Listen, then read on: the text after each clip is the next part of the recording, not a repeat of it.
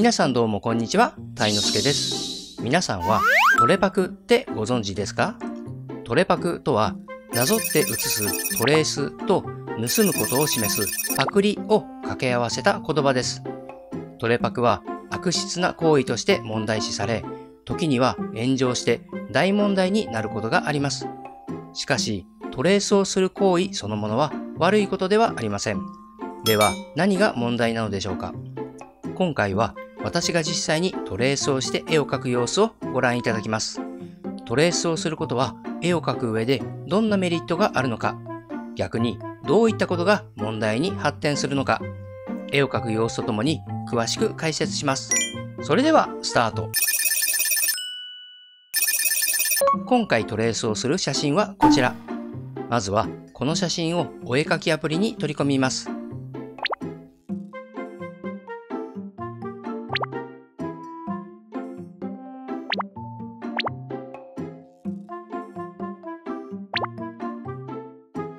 では、写真のアウトラインをなぞっていきます。トレースをするとは、主に元の画像のアウトラインや形をなぞって、その形を写し取るということです。絵を描くときにとても難しい手順の一つが、この形を描くということです。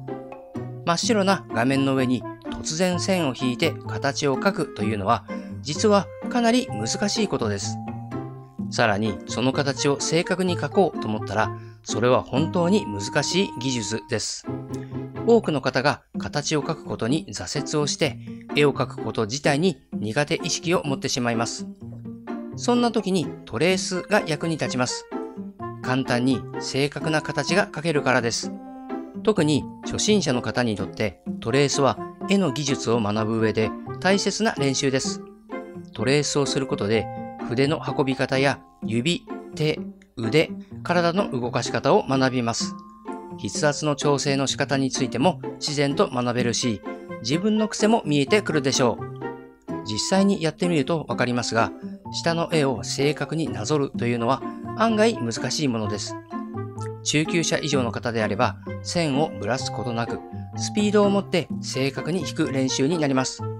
正確な形を描くことは何よりも達成感につながります。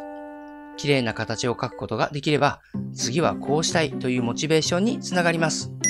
トレースをして線画ができました。この絵に軽く色をかけてみましょう。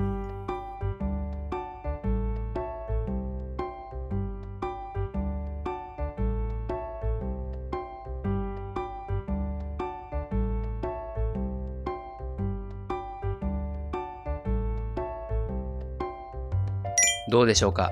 そんなに大きな手間をかけなくとも、これだけで雰囲気のある絵ができました。自分が描きたいもの、大切な人やペットなどをこのような形で描くだけで満足感が得られます。絵を描く喜びが生まれますよね。私はこの線画を元にして写実的でリアルな絵に仕上げようと思います。色の下塗りをしています。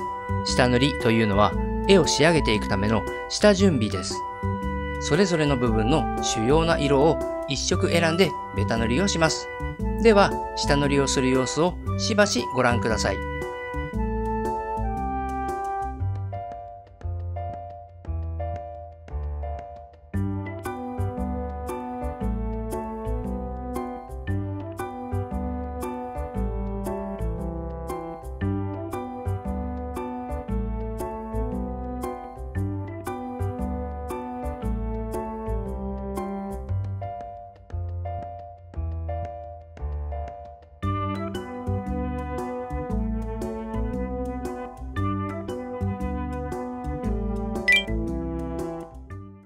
絵の描き込みをしていきます。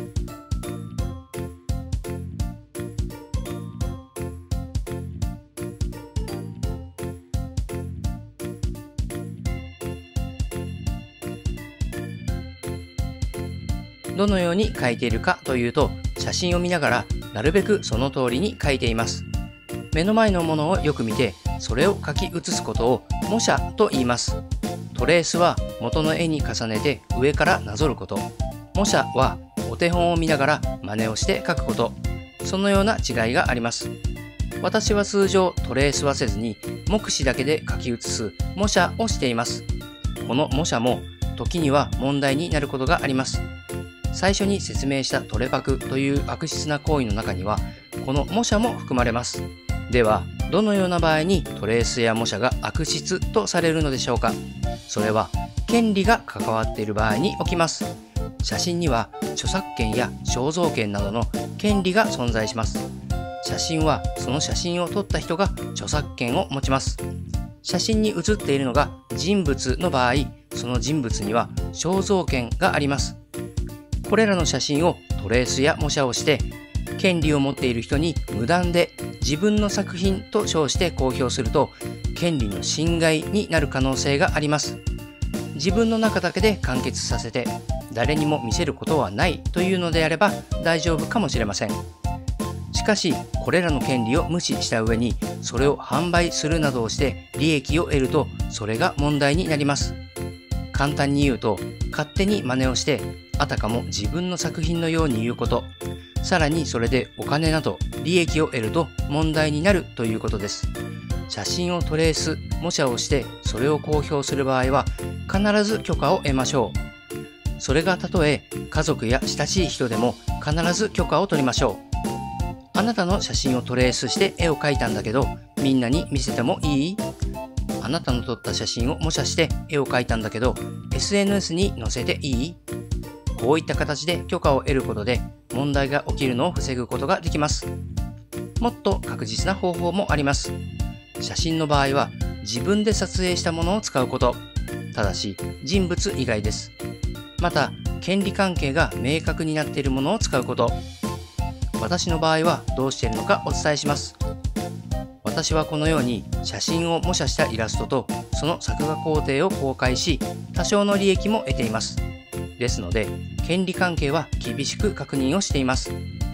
今回は食べ物の写真をトレースして模写をしているわけですが、元の写真はストックサイトから入手しています。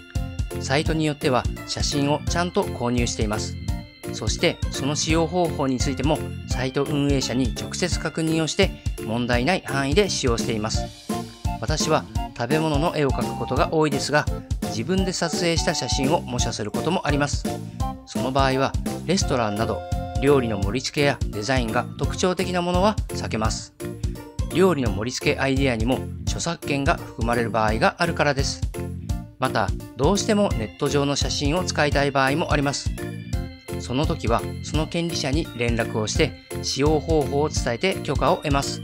許可が下りない場合もあります。まとめると、写真をトレースや模写をして作品として発表する場合は必ず権利者に許可を得る必要がある。確実なのは自分で撮影した写真を使う、もしくは権利が明確なものを入手するということになります。ということで、絵ができました。トレパクはネット上で特に嫌われています。実際にトレパクがバレて炎上したアーティストもいます。トレースに対してずるい、裏切られたと感じる人が多くいるのだと思います。ただ、無断で使ってそれを伏せておくことが問題なのであって、トレースという行為自体は絵の技術を学ぶ上で大切な方法です。絵の勉強をするためにもちゃんと許可を得てトレースや模写をしましょう。今回の動画がためになったという方は高評価ボタンを押してください。応援してもいいよという方はチャンネル登録をお願いします。それでは最後までご視聴ありがとうございました。